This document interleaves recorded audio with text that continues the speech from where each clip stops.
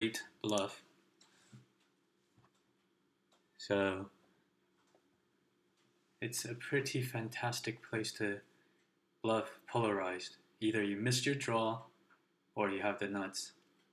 And you should be indifferent to whether you're bluffing or not, if your bluffing percentage is correct.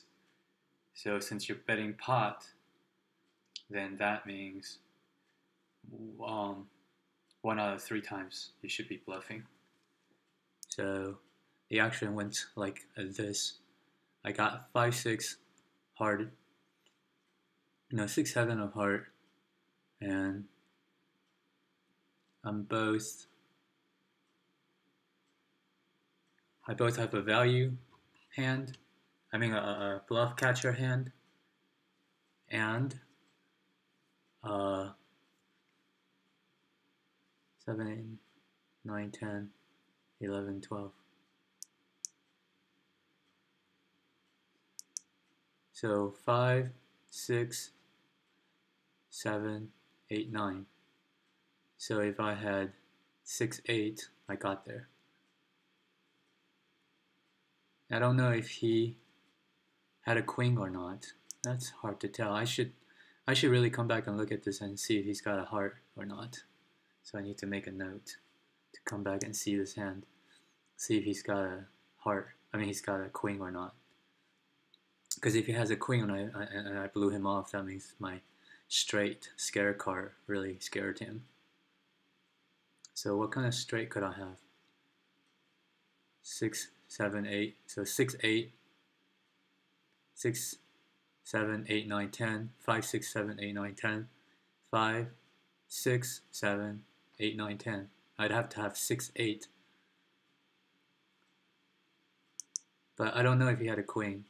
The way it looks, it's possible that he doesn't have a queen. So I don't know how great this bluff was. I don't know if he's thinking that I had 6, 8.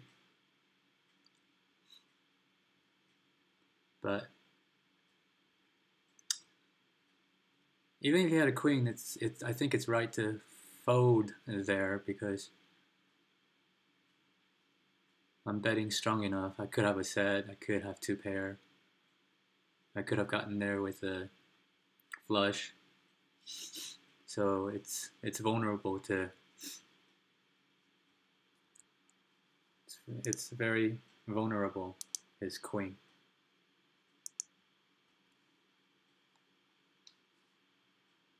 His queen is very vulnerable.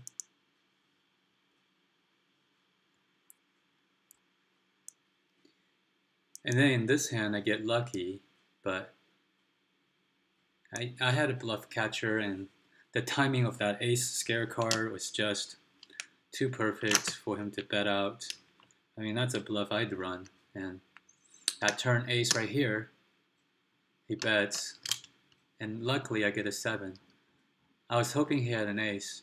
That's why I bet that strong with 3 7s. Otherwise, I was just gonna bet no, I wasn't gonna bet because I had both a bluff catcher on the turn, which was why I called his $2.45 bet, and I also had a value hand. I was hoping then maybe he had an ace at this point. Otherwise, I was not going to bet the river if I didn't have a 7. But once the 7 came, I was hoping that he had an ace and had an inelastic range, which he still did. He either had air, which he was going to fold to a half bet, or he had an ace, which he was not going to fold to a full pot. So, a couple of cool hands.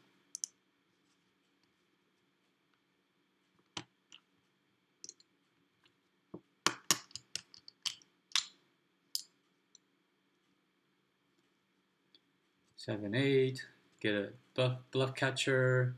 Ace comes as a scare card. He tries to scare me. Now I bet for value instead of instead of not betting.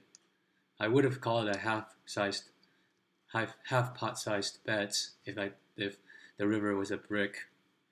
But once the river gave me trips, I was betting for value now. and his range was inelastic. He either had it or he didn't. If he didn't have it, nothing you could have bet he would have called. If he didn't, if he did have an ace, he would call a full pot size bet. So cool.